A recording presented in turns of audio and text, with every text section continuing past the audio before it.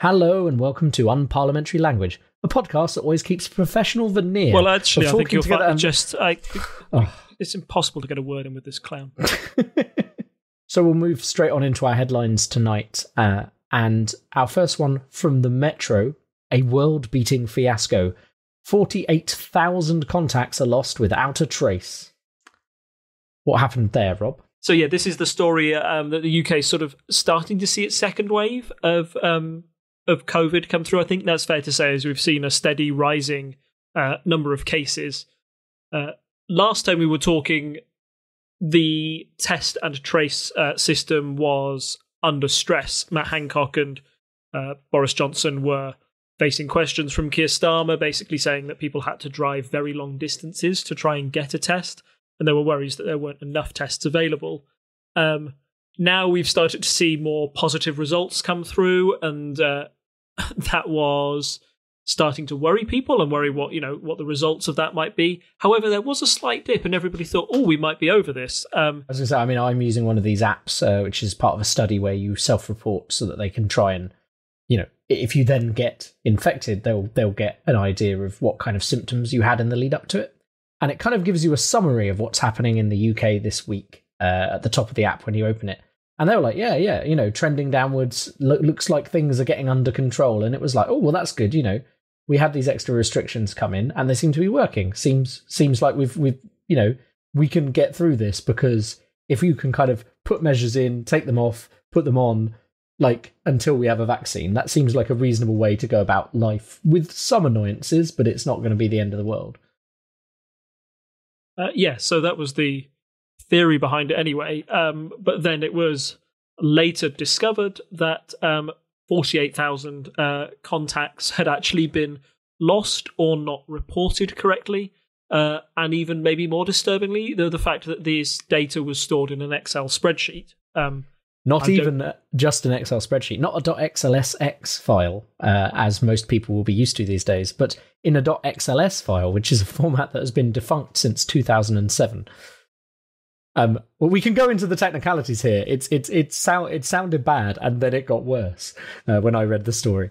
If you know more about the technicalities than I do, go ahead. Then what?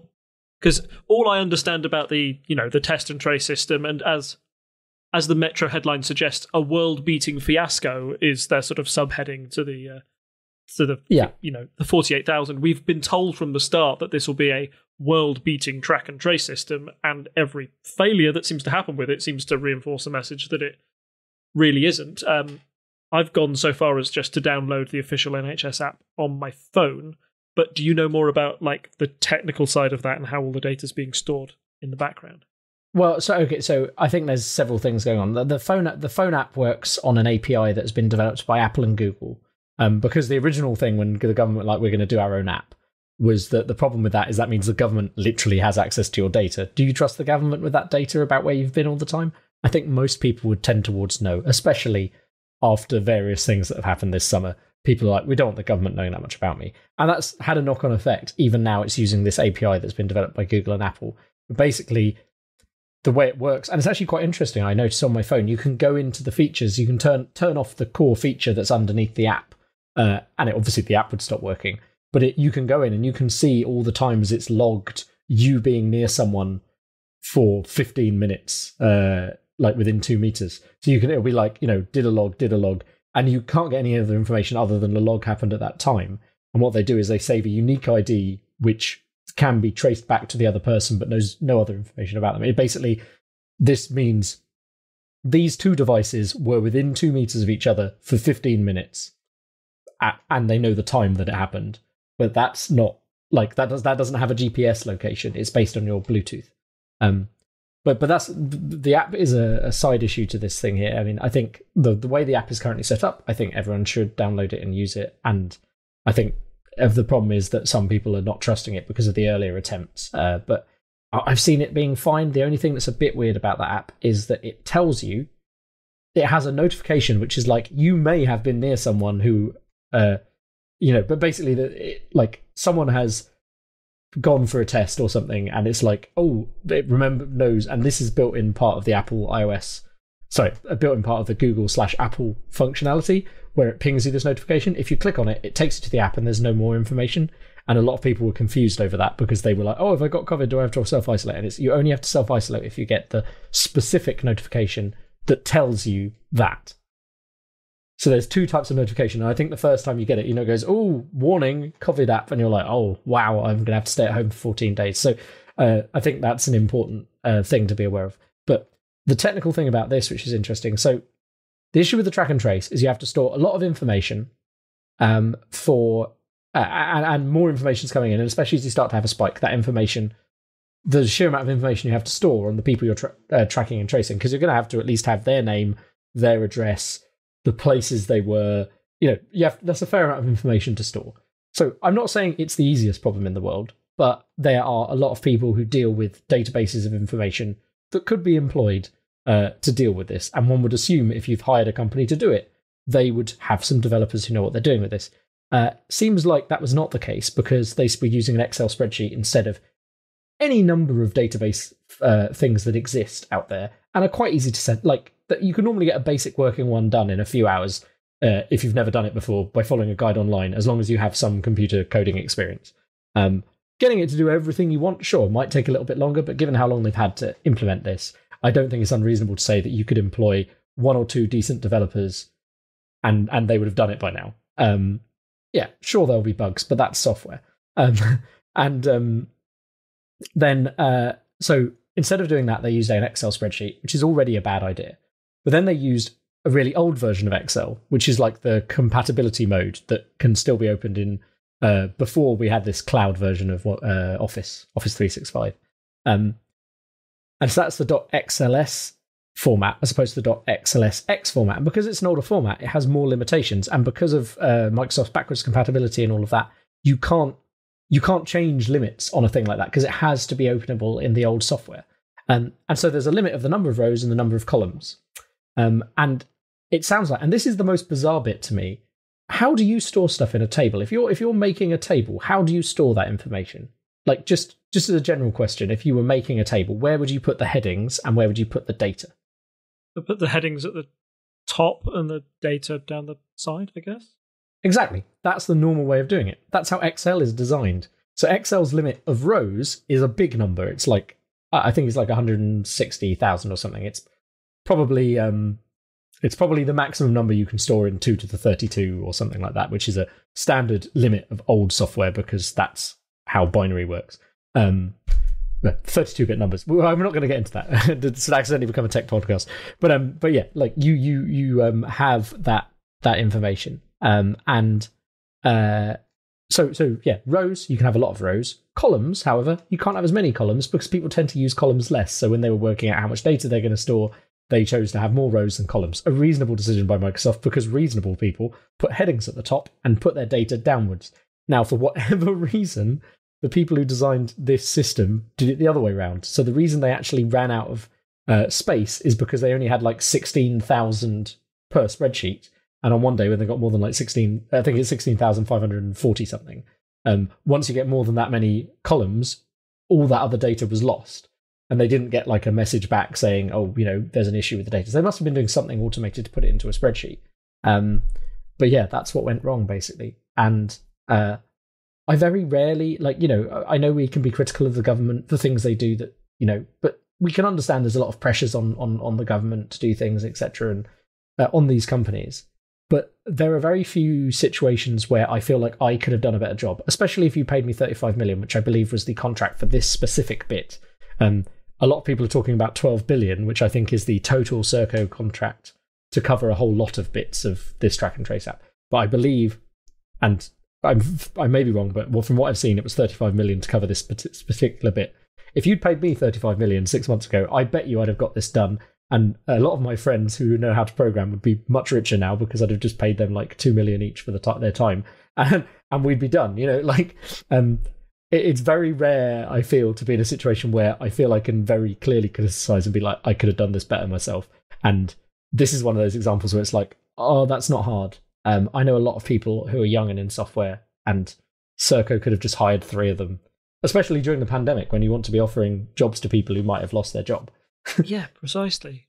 That is madder than I first thought. Then just that rows and columns business kind of shows that it appears that they've made the wrong decision at every possible turn there, almost. Yeah, yeah. That's wow. Okay. So yeah, I knew far too much about that particular issue because I've been following it. So I think we have two headlines that go together here. So from the Metro, we have lockdowns are failing. And from the Express, we have it's very tough, but we have to stick with it, which I'm pretty certain is a line from the Day to Day. It sounds like it, doesn't it? It's a line from Matt Hancock, actually, but I think those two things are interchangeable, really, with how well Matt Hancock's interviews go. So we've been talking about this second spike, and with that second spike comes the possibility of fresh lockdowns. We've already alluded to the fact that particularly in the north, there are areas and cities that are coming under stricter and stricter sort of legislation to try and tie them down.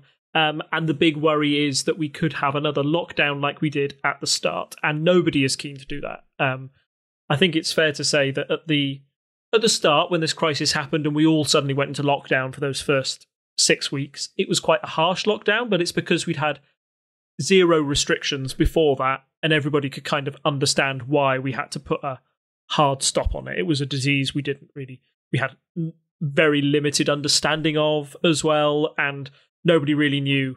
There was no track or trace system even set up then, so there's no way you could kind of like control or trace where it had been. It seemed to be out there in the general public. Now we're feeling like, yeah, there are different ways that we can put the brake on things. There are different ways we can lock down. We can, we saw the government, for example, saying that pubs can't be open past 10 o'clock. Now, that's maybe not the most stringent lockdown measure. COVID doesn't suddenly go away at 10 p.m. or come out at 10 p.m. It's not like a gremlin. But they're like small measures to try and do that. What's worrying now, particularly, is that criticism is starting to come from various corners within Parliament. So that Metro headline has a picture of Keir Starmer because Keir Starmer brought up the data in the House of Commons that said, look, these areas that are under lockdown had an R rate of this when the lockdown was put in place. And 2 weeks later, look, it's actually gone up more. The lockdown doesn't seem to be doing anything. So why are we putting people under these restrictions if it's actually damaging to the economy and not having the effect that we wish it's having? On the other side of the House, you've got backbench Conservatives who are growing in their frustration of the government's ability to handle this crisis, and I think they're attacking it from generally like a more libertarian angle of, oh my goodness, isn't the government doing a lot to, refrain people, put limits on people's social liberties? We're uncomfortable with this, and we know that our constituents are starting to get a little bit angsty about it. And importantly for the Conservatives, places which are spiking at the moment tend to be in the north of England, and they are those traditional red wall seats, the ones that fell from Labour and into the hands of the Conservatives in the 2019 election. The Conservatives clearly feel that it's vital that they keep those seats on side if they want to maintain big majorities in the future. Because if they lose them now, then it's very possible that those seats will turn to Labour again for another generation. If they've only just turned Conservative, you want to try and keep them on side. So the fact that they're failing to do so is a big worry for them. So that's why that first headline came from. That second one from Matt Hancock, it's very tough, but we have to stick with it, kind of sums up the position of the cabinet and Boris Johnson. They're just saying we've got to get our head down and get through this. But I think time will tell how long how long Parliament will stay on side. They were meant to have a vote in the House of Commons on the next round of COVID restrictions, and that was pushed back to Monday. The thought was there that it gives the government a bit more time to get the whips they need to try and drum up the Conservative support to get that bill through Parliament. Now it looks like Labour won't support it because Keir Starmer led with it in PMQs. You might have expected Keir Starmer to stand with Boris Johnson on this fact, because I think Keir Starmer has always said, look, we'll support lockdowns and we'll support the government when there is evidence and the science backs that up.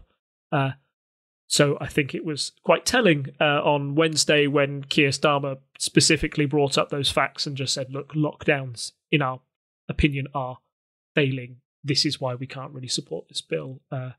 And in general, the fact that COVID restrictions haven't really been voted on in the past is a new thing. And I just wanted to touch on it very quickly that I can't remember if I did it last time, but did you hear about the fuss the speaker, Lindsay Hoyle, made about a week ago about the way the government had treated COVID restrictions and sort of the big tongue lashing he gave the government?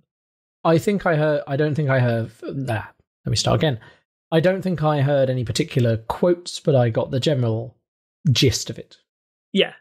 It was kind of, I think there is even a meme of a Conservative MP going around saying, does nobody have any respect for this house? If I can find that. It's funnier than I make out. Sorry, anyway. Lindsay Hoyle, the speaker last week, did come out and say, look, we've been quite lenient with the government and the way that you put this legislation in place because we understand that it's emergency. But now these things should really be debated in Parliament, or at least put before the House of Commons before they are made public knowledge. Matt Hancock's restrictions can't be announced to the public first and then the House later, was their point, was because the House has to debate on it and say if this is the right thing. Now, you can debate if that's, if in the case of emergency, the government should have powers to shut things down completely. I don't remember the lockdown for 6 weeks being voted on. We were told it was happening and everybody went, okay, this is tough, but now we've got to do it. But now COVID is more of a normal thing and something we have to live with, and those restrictions we feel, might need some, how effective those lockdowns are now coming into question. They need oversight. They need oversight, and MPs feel that they need some form of debate rather than just bowing to the government's every wish every time they wish to lock down a bit of the country. So it'll just be one other thing to look out for in Parliament. We've said that backbench rebellions are and U-turns are kind of what this government has been living with since March. It'll be really interesting to see if that is another U-turn the government's forced into, or if they don't lock down places in the country as hard as possible, because they fear, one, the evidence doesn't back it up, and two, they fear it's ultimately a vote loser. Not that there's election anytime soon, but they really don't want to lose the faith of the supporters they recently were able to get the vote of just 8 months ago. Yeah, I'm not sure I really have much to add to that other than to clarify that there is indeed a quote from the day-to-day when Peter O'Hanrahan goes to Germany and fails to interview the finance minister, and so makes up the quote, he didn't like the deal, but he had to go along with it. Which is it's very close. I was right. So, life imitating art. I think it's time to move on to our main story tonight. Sticking with the political theme, we're going to touch on the debates in the US general election. So I think we have two debates to cover, don't we? We have both the presidential candidate debate, so Trump versus Biden, and then also there was the vice presidential debate, which was Kamala Harris versus Mike Pence. Yeah, so let's start with the first one, the more important one people would see, between President Trump and his adversary, Joe Biden. Looking back, the history of presidential debates goes back to the first one, first televised debate between Kennedy and Nixon, and they've always been built up in the public psyche as, two political heavyweights, two titans going at it, and it's kind of like, if you want to know what American democracy is, you look at those debates, two people at the height of their profession battling it out in a chess game, a big battle of wits. Unfortunately, this one that was sort of like, this debate was one that was marred by interruptions and kind of a sense of this is where American democracy is now. And I was unable to watch the debates in their entirety. They are on at 2:00 in the morning UK time, which is something that I, won't stay up for. And if I have to watch it for 2 hours, then it's going to be quite a big drain. And from the sounds of it, that first debate was a really big drain for anybody who watched it, because it was car crash television. People, you have to watch because it's the debates. You can't look away. But the quality of debate wasn't there. There were several interruptions. I don't have the stats for how much Biden interrupted Trump, but apparently Trump interrupted Biden 73 times, which is an awful lot.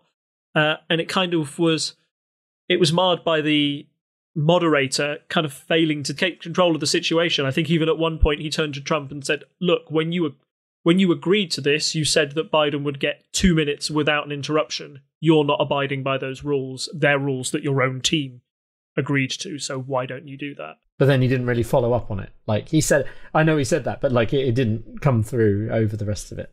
Yes, because I mean, I guess for Trump, he feels that, hey, there are no consequences. If there's a point I want to make, I'm going to say it. That's the Trumpian style. And I think this debate kind of showed that this is where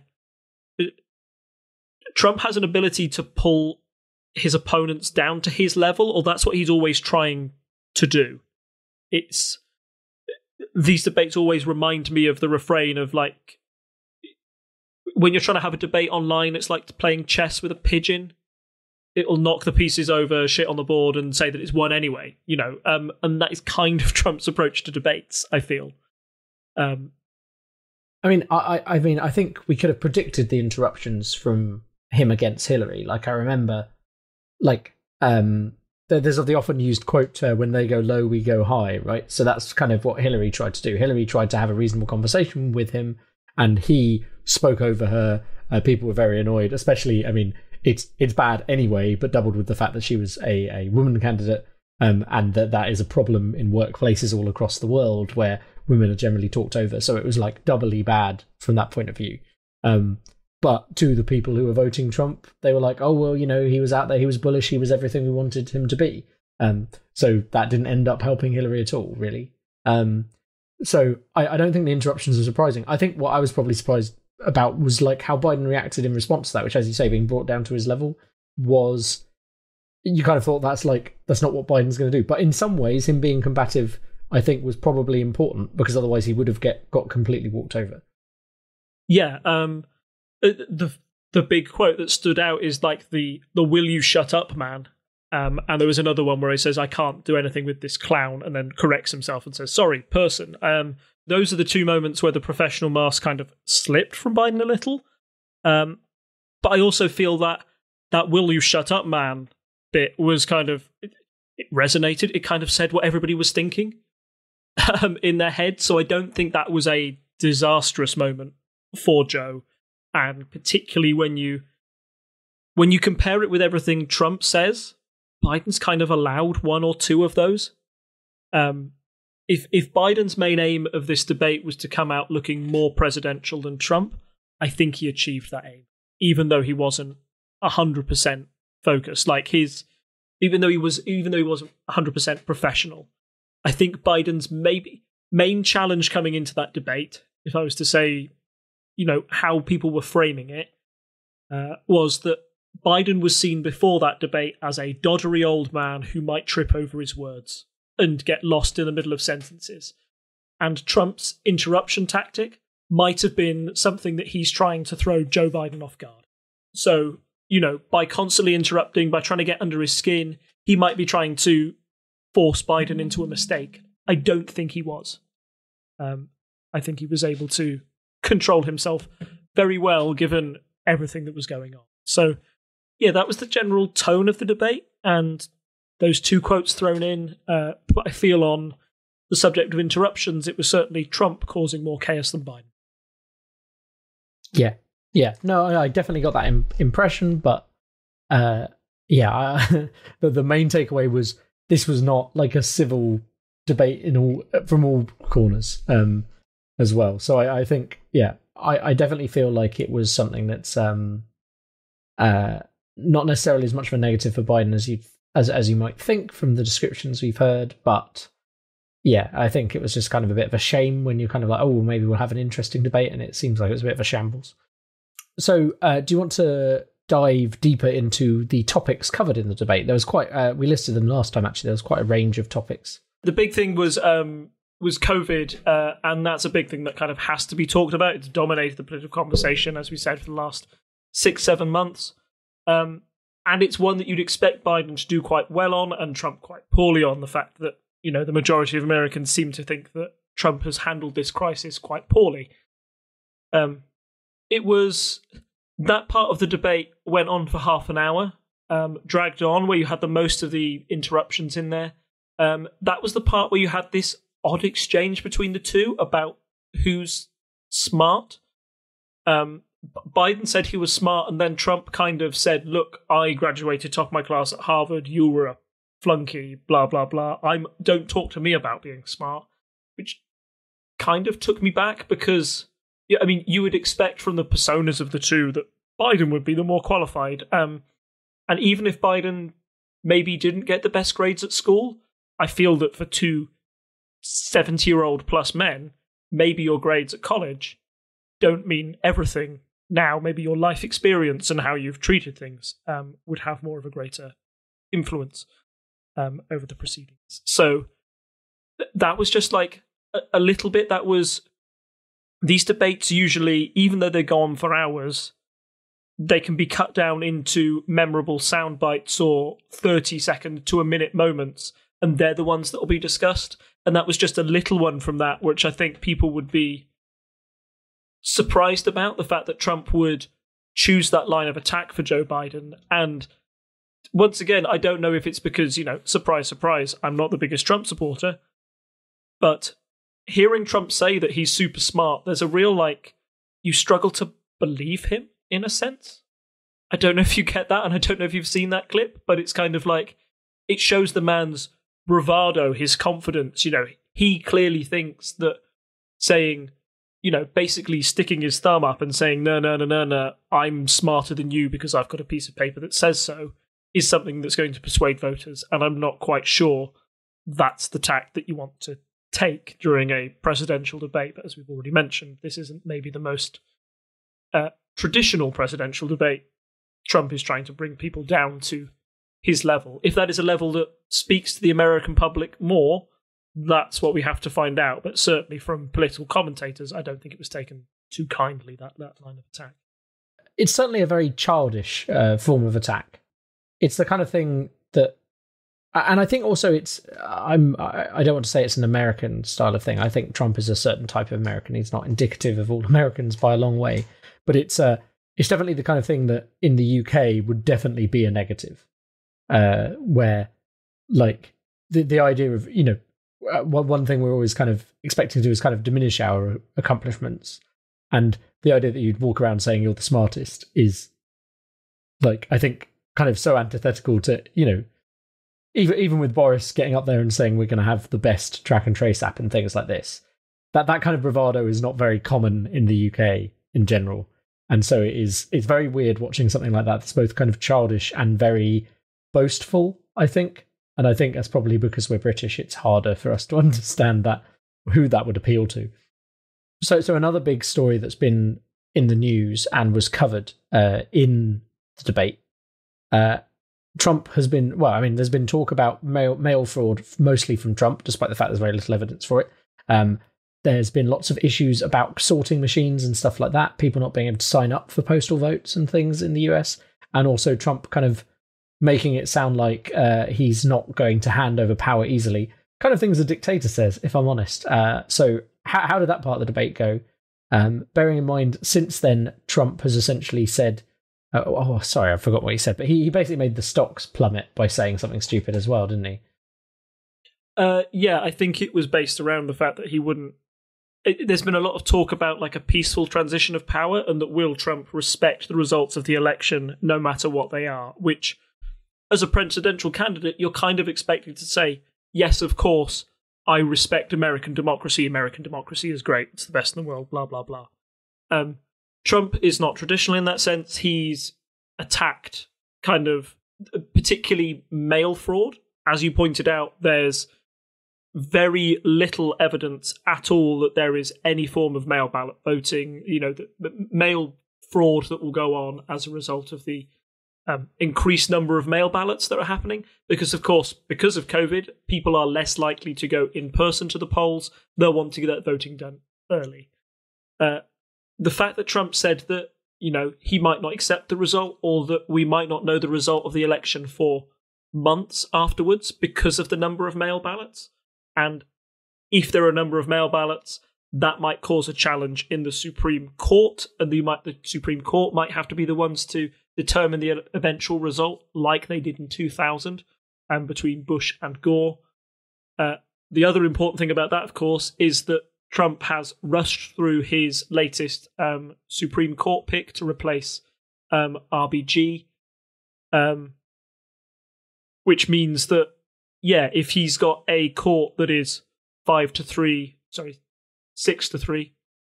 because it will be 9 judges. If it will be 6-3 in favor of Republicans, that again increases the chances that Trump could win the election essentially like by the back door, by winning it in the courts rather than winning it on the number of ballots actually, cast in his favor. So there was a lot of debate over that issue, and I think this is where fact checkers had a real field day, kind of dismissing Trump's claims or saying that they are like largely, if not completely untrue. But it's another chance for Trump to get across his message that he doesn't trust mail, and maybe put a little bit of doubt in voters' minds about how they use that, or maybe forcing people to go to the polls rather than casting their mail ballot. Again, it's very I think it's bad form from this president to do it, but I don't think Trump particularly cares. It's a tactic that may win him the election, and he's willing to go down that route. If you want. So continuing with things where you think it'd be obvious to get a president to come out and stand against it, I think there was a question to ask if they would condemn white supremacy. And given that Trump has had a fair number of white supremacists support him, even if he hasn't technically come out to say that he's for white supremacy, how did that go down? Yeah, pretty poorly. I think if I had to pick up one part of the night that really stuck around, it was this bit. This was the one that was being discussed days after the event. So the moderator, I think, said to President Trump, basically says, "Do you condemn white supremacists?" And Trump basically said, sure, but there's a lot of people on the left that are also bad," and tried to flip that whole question of law and order back onto, the left are just as bad, if not worse, than white supremacists, and tried to talk about Antifa. The moderator doubled down and said, "No, but you've got to condemn white supremacists." And Trump was like, "Who do you want me to condemn?" The Proud Boys, he mentioned, which is a group I was unaware of until recently, until President Trump mentioned them. But they are essentially quite a small white supremacist group that exist and are very pro-Trump. Trump didn't condemn them, but he said for them to stand by. Yeah, that's a bit worrying, isn't it? Like they're his own militia. Yes, and the fact that he did that then became like a rallying cry for them online. Kind of, they felt it was a subtle endorsement by the president of their practices. And the fact that the man it should be the easiest question, shouldn't it? Like, do you condemn white supremacy? Yes. The debate should move on. So maybe the question is like, why does Trump feel that he can't condemn white supremacists? It's because maybe part of his message is that he speaks to that group of people in America. I don't think it's too controversial to say that. Trump has consistently, when he's been asked, particularly when you had the event at Charlottesville, where one protester lost her life due to sort of like a hit and run incident, even then the president was asked to condemn that attack, and his response was, "There are fine people on both sides," which is kind of like shocking in itself. The fact that he's been unable to move away from that line of thought 2 years down the line, and that he seems to give the impression to white supremacists in America that President Trump is on their side, because they are. They're not all of Trump's base, but they are part of Trump's base. Those people are very unlikely to vote Biden, I'm assuming. Maybe that's why he's unwilling to condemn them entirely. Now, I think it is worth pointing out that in the days after the debate, President Trump did try to withdraw those comments and move on from them, and said that he condemned white supremacy. But the fact that he couldn't do it in the moment when put on the spot, that was, in a debate, it's all that candidate, right? There's no team around him telling him what he should or shouldn't say. I feel that the statements that came out the day after were the Republicans looking at how much bad press those statements had got, how much of a vote loser it was for moderate Republicans who may be trying to justify still voting for Trump at the next election, that people might be pushed away from that. He was kind of forced to retract that. But the fact in the moment, the fact that his gut reaction wasn't to say, yes, of course I condemn white supremacy, is really worrying. And I think that was the biggest story that came out of those debates. I think if you looked at a 30-second clip and say, oh my goodness, that's really damaging for candidate X, that was the moment, and that was where I thought, in my opinion, where Trump lost the debate, or at least was a potential big vote loser, particularly amongst lots of moderate Republicans. One thing I just want to throw in there as a bit of levity while we're going through this is that because there is a Proud Boys hashtag that started to be used by people who are presumably Proud Boys, the kickback from that on Twitter has been excellent, with lots and lots of gay men who are in couples, often long-term relationships, posting photos of themselves with just the hashtag Proud Boys to drown out the hate, which has been really nice to see. And also, it's just nice that people can push back against some of this horrible stuff that we see on the news at the moment. The next thing that was discussed was the fact that Trump has paid maybe a lot less tax than you might expect. So, and in the days running up to the debate, we didn't cover it last time, but it was revealed that President Trump, due to sources close to him and from a New York Times article, had paid $750 tax in the last year, which is stupidly low for a man who claims to be a millionaire, if not a billionaire, and with all the property he has. It just seemed farcical, and many people thought that would understandably play against the president, because you have a lot of ordinary Americans going, well, I earn, I'm in a mid-range salary, or I earn quite a poor salary, and I pay more than that in taxes per year. Why is the president not paying more? So it was brought up and it was talked about, but essentially I think the response he gave in 2020 was pretty much the same as the one that he gave in 2016, which was, he said the IRS are currently auditing his taxes and they're doing, a very long job on it because it's very complex. When the results are out, he's happy to share them, but not now.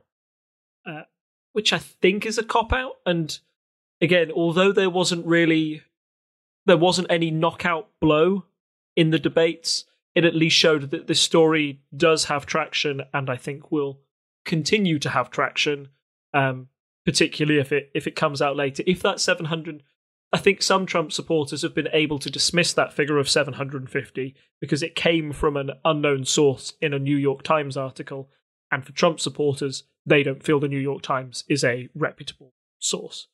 Now, I think it's fairly, clear to say that probably is the case, even though we can't confirm it with 100% certainty. And the fact you can't confirm it is why Trump is able to have a degree of ambiguity and people can ignore it a little bit.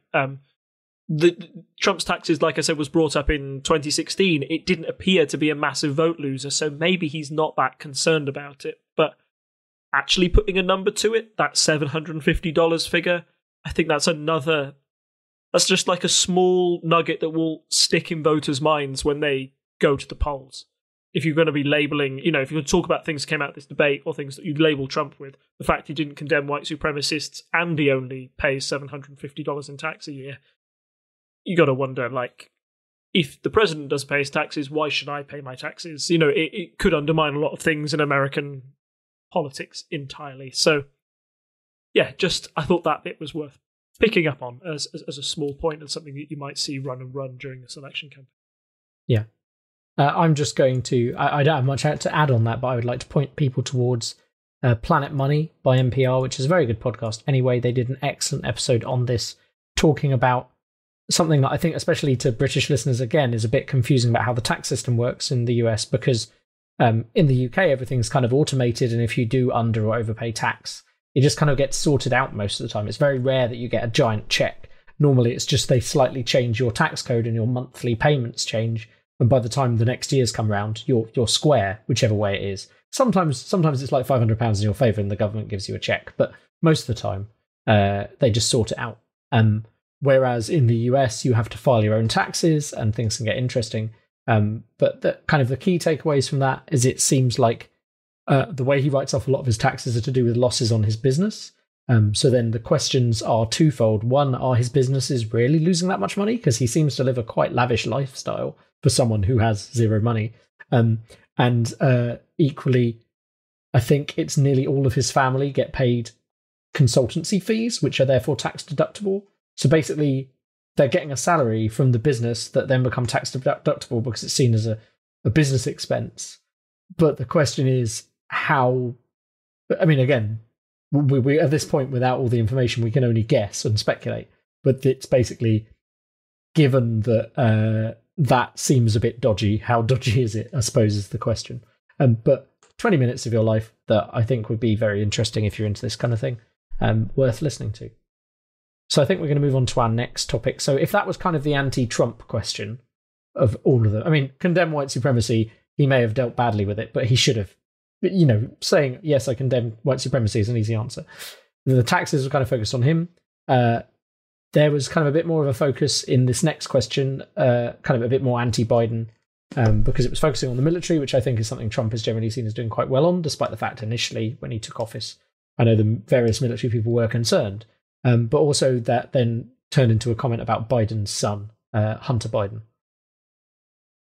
Yeah, I feel that this was maybe one of the lower points in the debate in terms of tone, and I thought showed that Trump was willing to do anything to try and score political points from his opponent. So I believe the point with regards to the military was sort of brought up. You know, they were talking about law and order and the military, etc., etc. There have also been reports recently that Trump views like people who lost wars as losers, so doesn't feel that they should be respected. And that was another story that broke from journalists or from generals that were very close to Trump, kind of talking about how he had toured like the cemeteries in Normandy and didn't really get it because he felt that, if they died, then they were a loser, which is kind of like a terrible thing to say about somebody who's meant to have given their life for their country. So Biden hit back with this and started talking about his son, Beau Biden, who had served in Iraq as a... I don't remember if it's a general, but anyway, he'd served in Iraq and won a medal, and also tragically had passed away from a brain tumor only within like the past 5 years. So that's something quite close to heart. So you've got Biden saying, like, you know, basically, I think you should support our troops more. My son Beau was a hero, continues to be a hero. Trump brushes that to the side quite brutally just by saying, I didn't know Beau, but I know Hunter, and Hunter Biden went to the military as well and did loads of drugs and got a dishonorable discharge and then did some bad stuff in the Ukraine, which you helped him with, which is Trump kind of dig up the dirt of all of that. When Trump was impeached, a lot of it was about his quid pro quo that he maybe gave to Ukraine, and during those conversations, Hunter Biden came up as a possible, like, maybe the Democrats aren't so clean and all this as well. That was Trump trying to distract from his impeachment back then. It appears that Trump isn't letting that go, and he's still willing to bring it up as an attack point. But I think the fact that he kind of dismissed Beau Biden and his memory so quickly, and there was such a turn, there wasn't even I think a more traditional presidential candidate wouldn't have gone for that attack line, or if they did, they would have said, I respect Beau Biden and everything that he did for our country, however I think Hunter is, blah, blah, blah. He didn't even do that. He just kind of pushed Biden's point away. And I felt Biden's response to that felt quite heartfelt. So he was saying that, you know, look, he openly admitted that his son Hunter had a drug problem, and it was something that he'd worked on and got better at, and that's all we can do. And, you know, as many Americans, I think his exact quote was, many Americans have also had drug problems and are overcoming them. This is something we can all, like, the message there was something this will all overcome if we have the support of our families. I just felt that was another moment that stood out to me as very poor form from the president, and another moment that might stick in people's minds that this is a man who's willing to, no topic is off limits for this president. He will go for your family, whatever, if it's trying to score political points over you. That was just a bit that made my eyebrows raise and thought, I don't think that's going to play very well when it does the rounds in the news the next day. It's one of those things where you feel like you could have gone into this with a very reasonable strategy, and Trump has definitely taken it too far. And I'm sure there are members of his base who are like totally on board with that, but it definitely feels like it's crossing a line. It's gone too far. Yeah, I can't remember. I can't remember who was the vice president at the time, but it was there was a vice presidential debate which featured Dick Cheney, and I believe Dick Cheney's daughter is a lesbian. So that was brought up by one of the Democratic candidates about her daughter's sexual orientation and how the Republicans are kind of against that.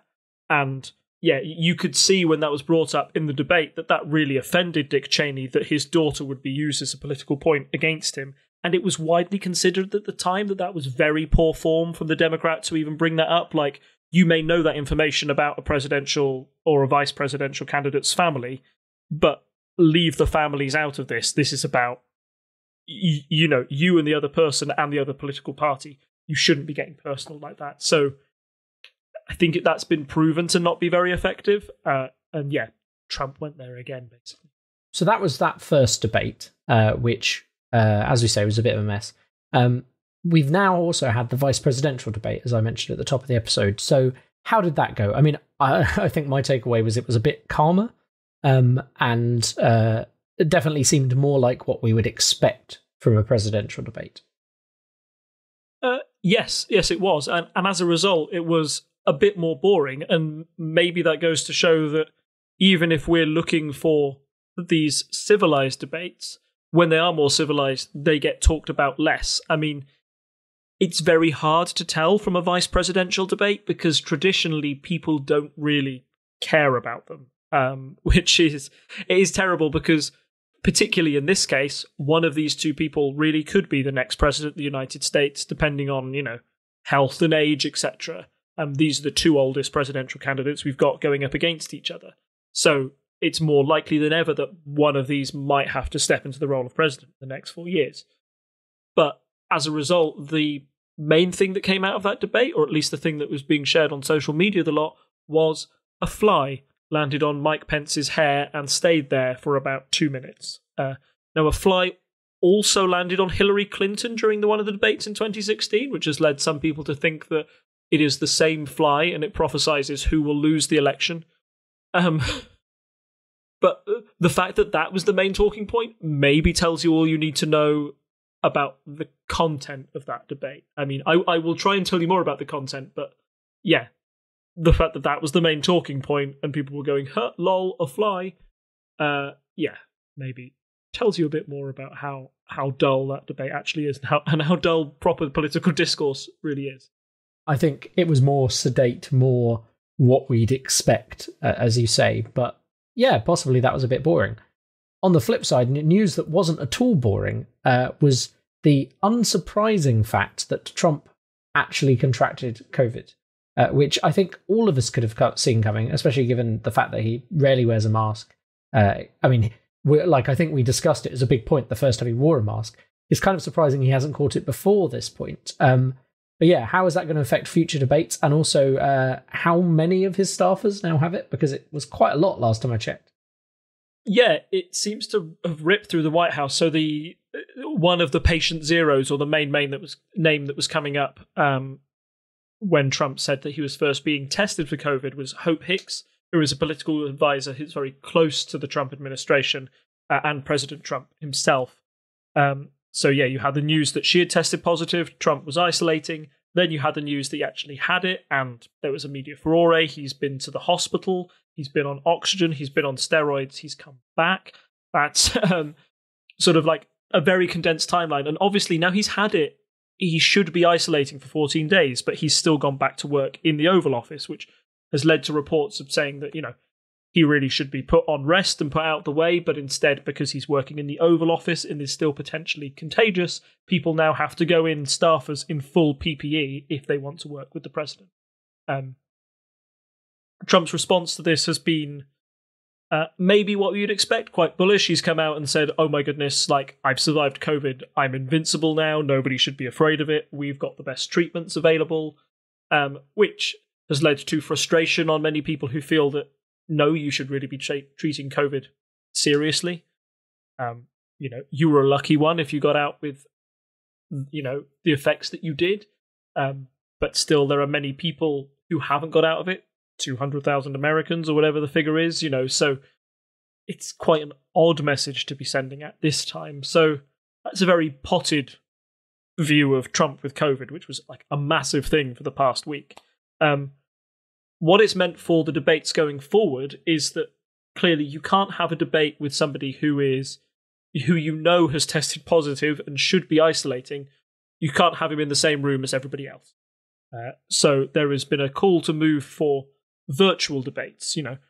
The world is run on Zoom at the moment. We've all lived that with the time. Why can't you have a presidential debate in that same manner? It came out today that Trump has rejected that call, seemingly. I think one of his claims was, they can just cut me off whenever, and I don't want that. So, this isn't the format we agreed to. They're just doing this because Biden, he thinks that Biden will appear better on a Zoom call if he's been able to be fed information from people. It's very different to if you're up on that stage by yourself. It's a lonely experience. You need to think on your feet up there. If it's on a Zoom call, maybe he can have people feeding him papers under the desk, etc., etc. So those are the reasons Trump has given for rejecting it. Personally, I think it's a bad move for the president. He's behind in the polls, okay? And he knows that he's generally unpopular. That first debate, although we didn't touch on it, polling after that suggested Biden won by about 48% to 41%. Now, that might tell you a lot. That kind of reflects the general polling at the moment, or where people stand. Like 41% is Trump's base. They'll probably like what Trump did. 48% probably represents the current Democratic base, plus some others, moderates in the middle. So, you can't read too much into that, but I think it's fair to say Trump is definitely on the back foot in this election. And if he's seen to be running away from a debate and more scrutiny, I think that can only play badly for him. The only people who will agree with that decision is Republicans and his base, and you can't win an election if you're just appealing to 41% of people. You need to get some moderates on your side. And the fact that Trump is unable to do that, or unwilling to at the moment, I don't think bodes well for his potential re-election chances. Now, there is a long time, and I think even Joe Biden has come out and said, look, that guy changes his mind every minute. So it's very possible we will get a debate in the end. This is classic Trump tactics of bluster, try and get a little bit more out of the format, try and, negotiate it so he can interrupt Joe Biden whenever he wants on the Zoom call as well. I don't know, by raising his hand or randomly muting him for a laugh. Putting a distracting background on, something like that. Trump with just Mar-a-Lago behind him. Yeah, I can see it now. Yeah. So, yeah, the fact that he's had COVID obviously will not only affect the format of the debates, but I think will also frame the next conversation that they have on COVID-19 and the response. It does appear that Trump is far more bullish about this, and some people are saying it might just be the steroids that he's on at the moment, and once they wear off, he might crash pretty bad. But we'll see. There's always an October surprise, something that happens in the weeks running up to the election. I don't think anybody quite expected it to be the president gets COVID and might die. Yeah, it was a bit of a shock. And especially there was the bit where obviously, it was the same when, it's the same when anyone gets it who's half, like they were saying he's got it, and they were giving very little information. Obviously people were like, oh, it's really bad.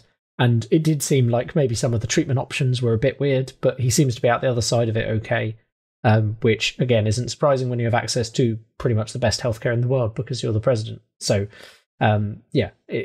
it's not surprising that he survived. But yeah, it was a bit weird for a day or two there where, if that had happened, and there was all this talk about what happens if someone dies running for office and all of this kind of thing. And it got very dark there for a little while. So yeah, it was interesting.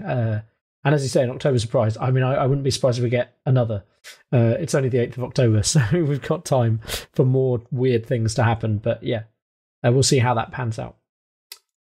So I think we will take a quick break here to give you an advert for another show on the network. Hi. Have you ever wondered what would happen if you took the schoolyard conversation of which one of my favourite fictional characters would win in a fight? Well, wonder no more. Join me, Chris, and my co-host Matt every other Sunday for Mish Mash Mayhem, and you can find out. So we're going to move on to our quick polls update. Obviously, we've just been talking about the debates. How have they affected the polling? So our first poll we're going to look at is the presidential national poll. So the lead here with the poll tracker we follow at 538, it's gone up for Biden, and it is increasing to go up, and Trump's dropping down. It's now at plus 9.5%.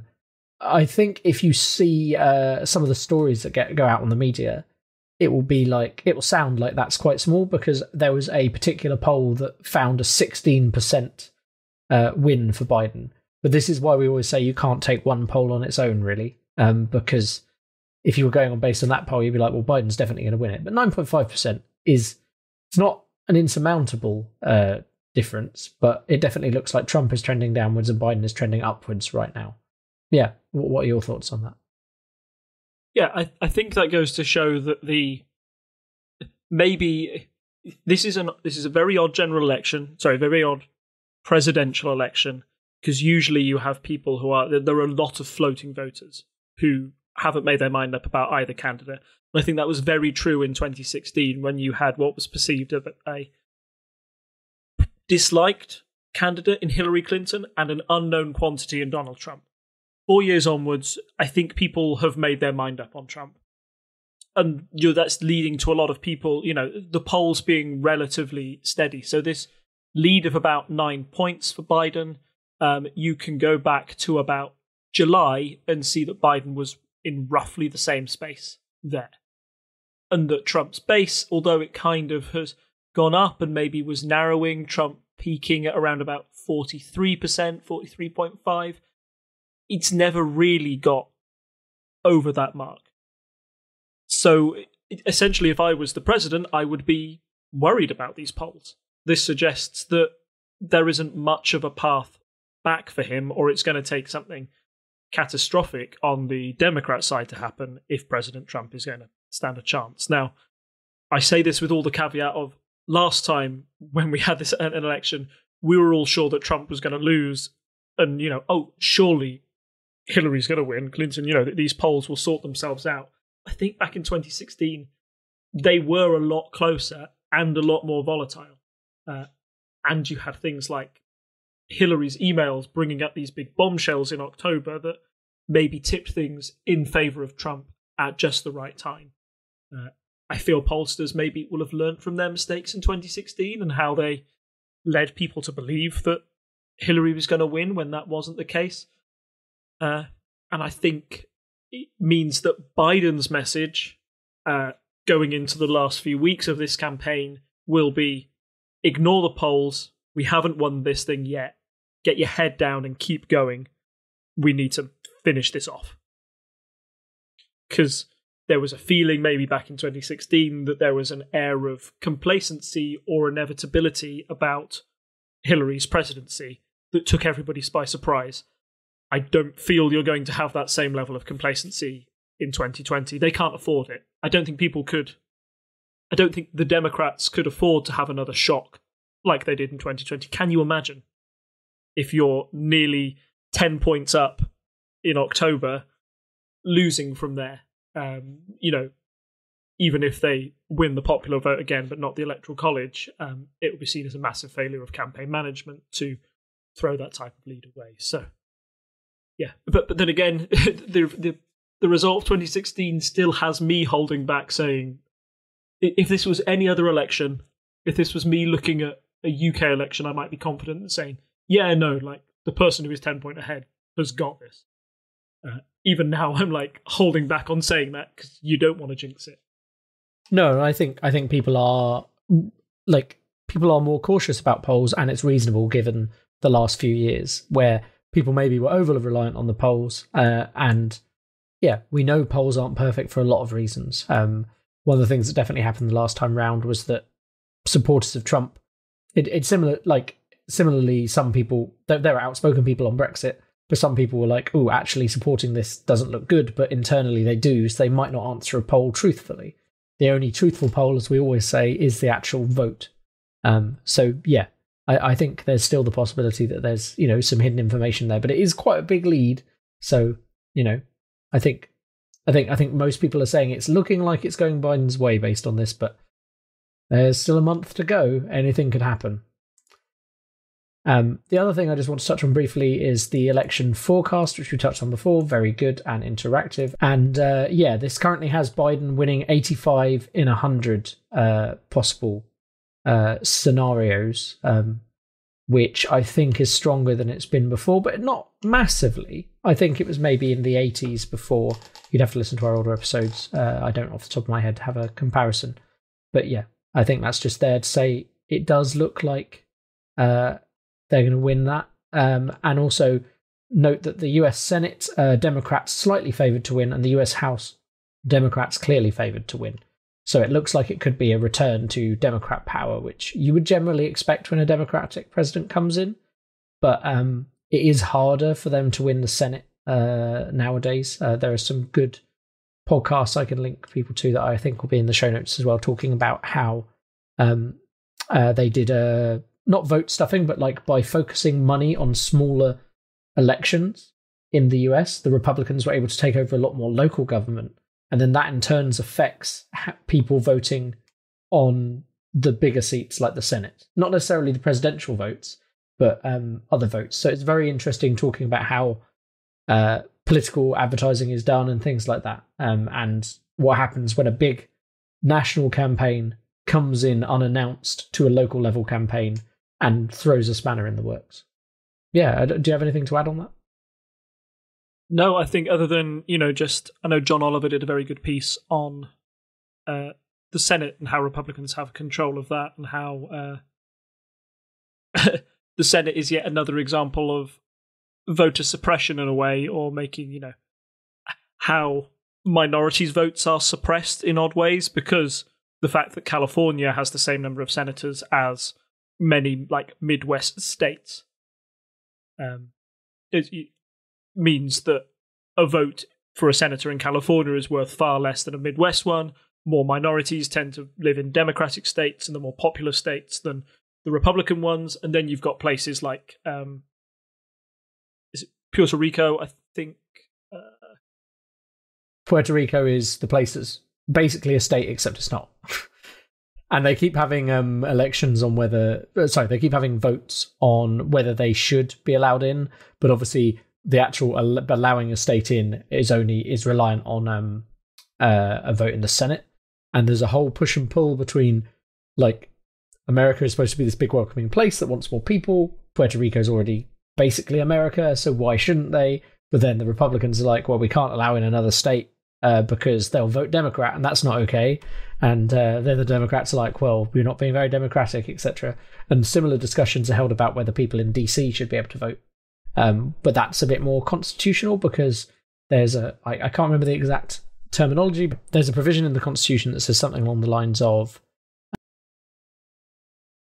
the capital should be separate in some way, or it might be an amendment, but basically the capital should not have voting rights. But there are a lot of people living around DC who aren't represented, and so it's the famous line is taxation without representation.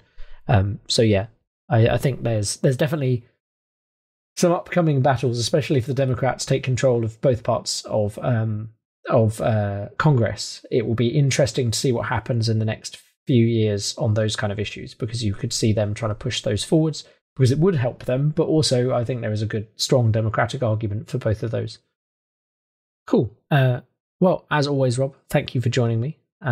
You can find us in all of the usual places, whether that be patreon.com/TTSS, where you can give us some shiny dollars so that we can keep talking about this stuff and pay for our web hosting. Shiny new microphones, they're so shiny, they allow me to talk like this.